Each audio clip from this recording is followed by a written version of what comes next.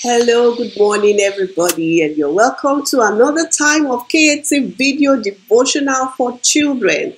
This is 5th of October, and I am reading a devotional titled How to Fill Your Children with God's Love. And I am Sophia Okunowo.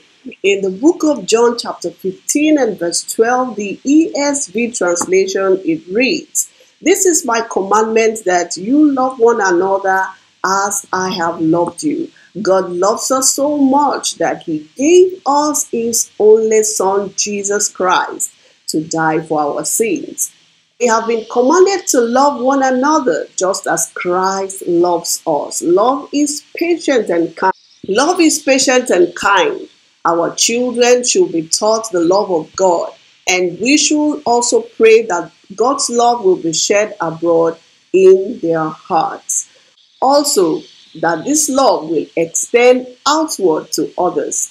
Our children should extend this love of God to their fellow through showing acts of kindness, speaking politely, showing empathy, etc. Now go ahead and declare this over your children. The love of God fills my children's hearts, and they extend it to others. Pray this prayer for your children. Lord, let my children always remember that you are with them.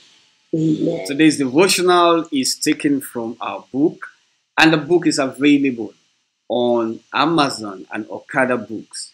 To get the books, kindly navigate to the URL at kissesandhugs.com/books.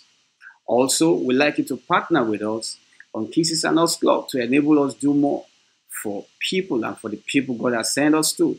In order to do that, kindly use the URL you see on the screen at kissesandhugs.com/give, and you'll be able to see several options by which you can give from anywhere from the world.